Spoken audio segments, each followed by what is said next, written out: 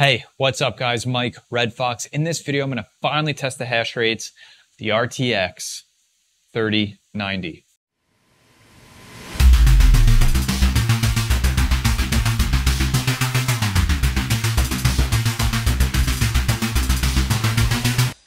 So I realize I'm a little late to the party on this one, but I was finally able to get a 3090. I've wanted one for a while, and I've really wanted an EVGA for the Win 3, which very happily I was able to pick up just recently. So get to do my hash rate video on it. This is just going to be Ethereum. It's going to be a quick one. What I'm going to do is show you what it runs stock. We'll take a look at the memory temperatures and the power pulls.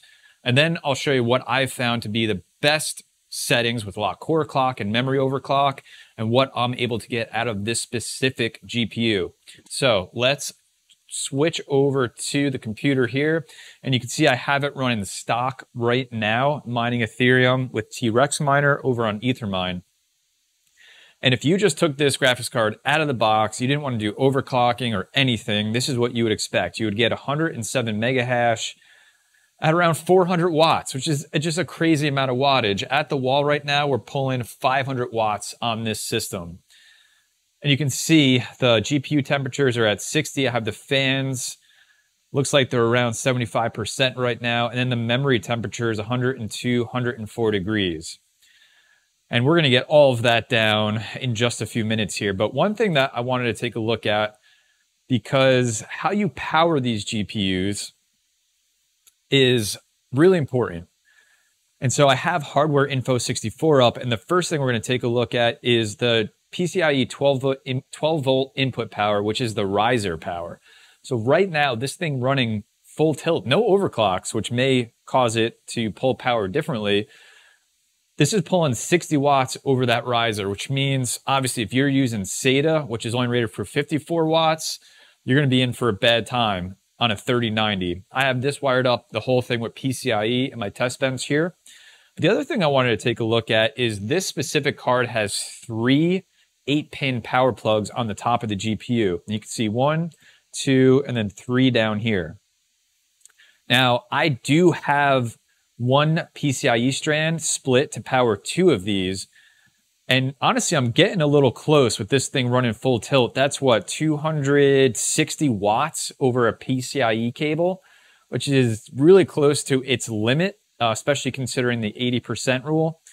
And then on the third one here, I'm pulling just only 80 watts. So it's doing the majority of its power pull over the first 2 8-pin connectors, and then on the third 8-pin connector, and then the remainder is on the riser. It's just really interesting to look at, and we'll continue to look at that as I reduce the wattage this GPU is pulling, get some overclocks in here, and we're just gonna not waste any time and get right to that right now. So I'm going to open up the batch file here for T-Rex, and I found what I think is a pretty good core clock lock. So I'm going to add that in at the end of this miner.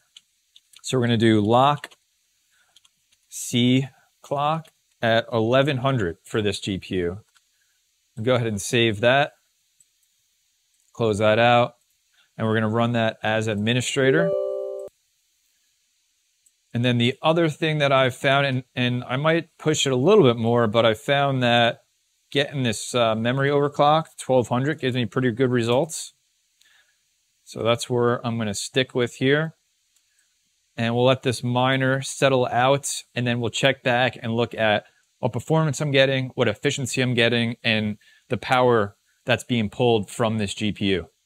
All right, let's check back in here. So it's been mining for just a little bit, and what you can see is I'm hitting 122 mega hash at 286 watts. Where I have my memory overclocked to is 1200, and I have ran this stable before making this video for several days now, so I feel really good about that memory overclock. I may test pushing it a little further, but I am pretty stoked with those results on this GPU.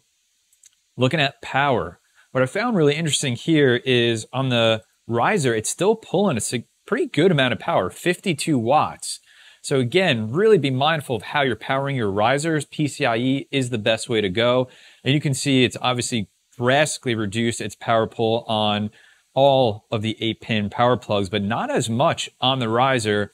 at the wall, the whole system is pulling exactly 350 watts right now. And you can see the memory temperatures are cooling down 98 degrees. It's actually pretty warm where I am right now. Ambient temperature is above 80 Fahrenheit. So I'm not surprised at those VRAM temperatures. And I do have the fans pumping at 100% on this GPU right now. So let's take a look at profitability for this GPU.